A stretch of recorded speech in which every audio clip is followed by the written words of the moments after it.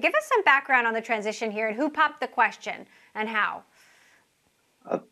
Thank you, Emily. That would be me who popped the question. And the reason is that the skills you need to successfully found a company are just very different than the skills you need to take an established company like Curology and grow it to its full potential. And so, right now, the company's in this incredible position for the future because, like you said, we became profitable and we really have the ability to invest. And so my goal was just to find someone to help take us to that next level. And I just couldn't be more excited to be able to found Heather here.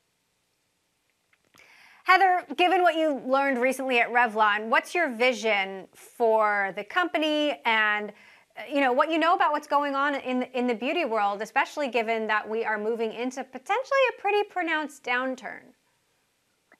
So, a couple things. One is I'm so excited to be joining Curology, and Curology is actually doing what many beauty companies are talking about, which is personalization. So it's truly personalized skincare. We are connecting people with dermatology providers that create custom formulas, and we can service those consumers and really help them have better skin outcomes. And so your face is the way that you face the world. And so how you look and how your face looks really has a big impact on your confidence, on how you feel, and truly a big impact in your life. So I'm excited about that with Curology. Now, in terms of what's happening with the economy, I think we all are concerned about that. This is an incredibly resilient category.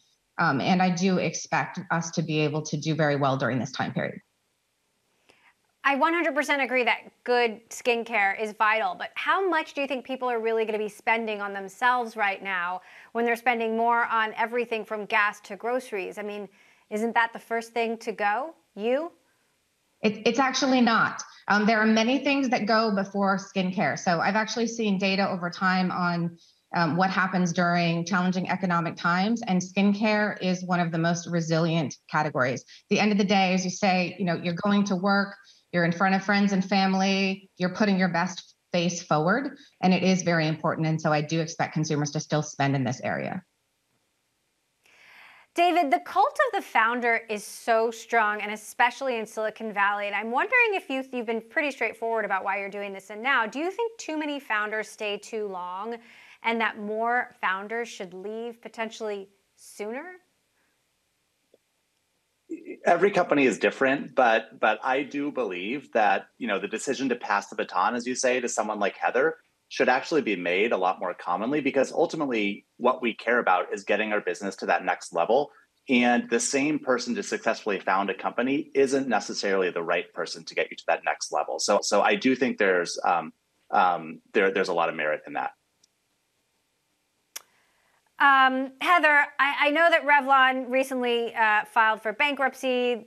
They're talking about supply chain issues. Curious if you're expecting to deal with some of those similar issues at Curology, especially as it pertains to the supply chain and what you learned there that you can potentially apply here and head off some of these challenges. Yeah, so I think when it comes to Curology, our supply chain is really focused in the US, and so it's much more simple.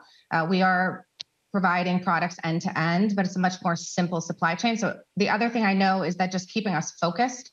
So keeping us focused on the right and the core of the products and being able to continue to do our personalization and our customized formulas at scale is going to be where the focus is. So let's talk a little bit more about that. What's your hope for the next chapter of growth, given the rise in direct consumer skincare, the rise in personalization, as you say, the rise in subscription services, but also the fact that some people might be paying for a few different subscription services, at one time. How do you see consumers balancing all of that and Curology winning out? So the company was founded on the mission of access, that consumers should have access to the kind of skincare solutions that the best dermatologists can provide.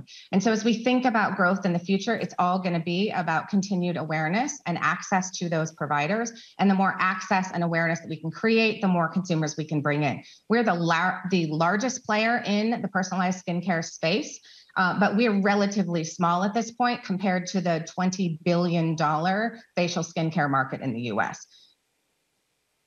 David, what are you hoping to see in this next chapter, and how involved will you be? I will be stepping into the position of board chairperson. And, ultimately the most important thing is that Curology succeeds. And so I'm going to be helping in any way that I can. But, the biggest thing for me is that we have this really huge opportunity in front of us, because I think if you talk to almost anybody who's used Curology, they will tell you there's no way I'm going back to using what I used before. But when you take a step back and look at the market, about 95+% of people are still using non-personalized, less effective skincare. And so what I really do hope to see is just us being able to continue to spearhead the market shifting towards the more effective, personalized type of skincare that the best dermatologists provide. And speaking of the market, Heather, are you thinking about an IPO in terms of the next phase of growth? Who knows what the future will bring? I think we're going to be focused on profitable growth and reaching more consumers with our fantastic customized solutions, and the more better skin outcomes that will just unlock the future possibilities.